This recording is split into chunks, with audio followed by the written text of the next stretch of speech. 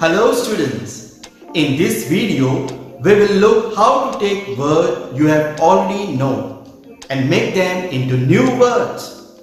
All you have to do is to add few letters before the word. These are called prefixes, or add a few letters after a word, this known as suffixes.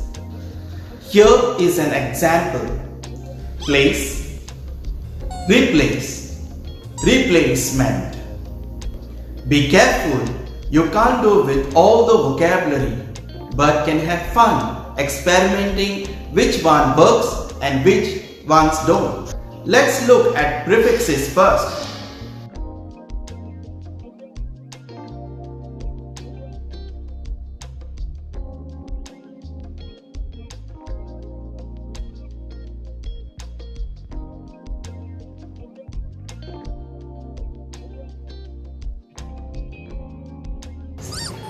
We all know the word do. Did you know that you can redo something, and if you are not happy with it, you can undo it? What is the prefix remains here? That's right. Remains again. Redo again. What about undo? Un is the opposite. So if you undo something, you reverse of what you have done. Example of prefix: un, non, re, sub, dis, etc. Let us take some example over here.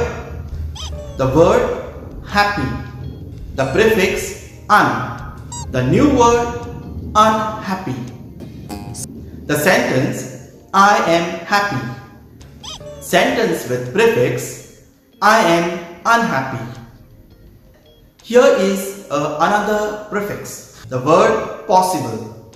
Prefix im, the new word impossible. The sentence it didn't seem possible.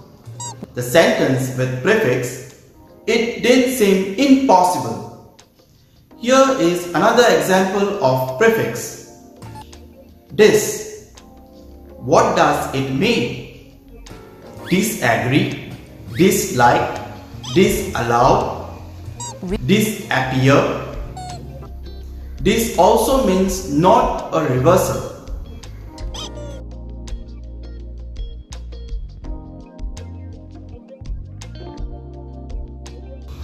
Now let us look at some suffixes.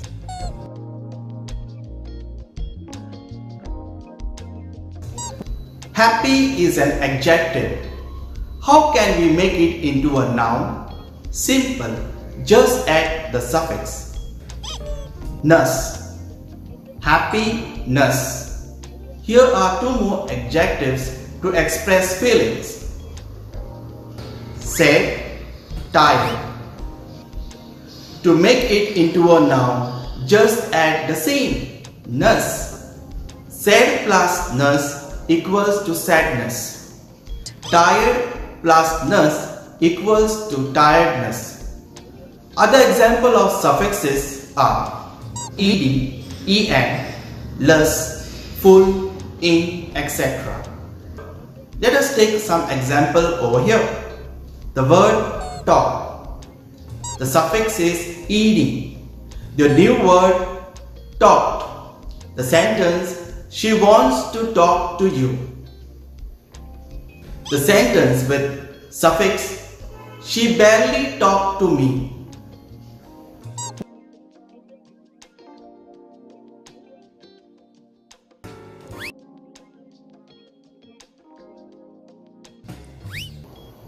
There are few more suffixes and prefixes that go with a range of words. Learning which ones to use and with which words may seem hard at first, but in time you will learn which word sounds right. Prefix and suffix are everywhere. Next time you are reading or listening to English, start noticing which beginnings and endings. Make note of them. More importantly, use them. It is the only way to remember them.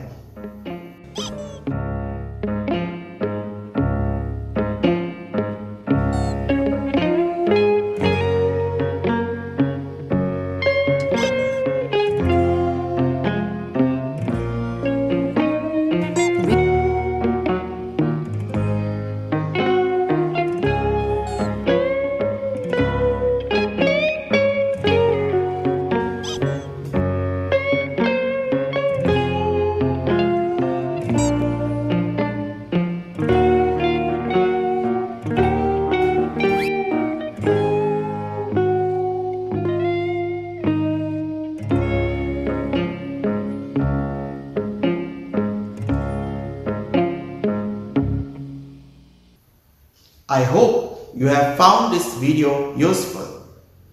Thank you.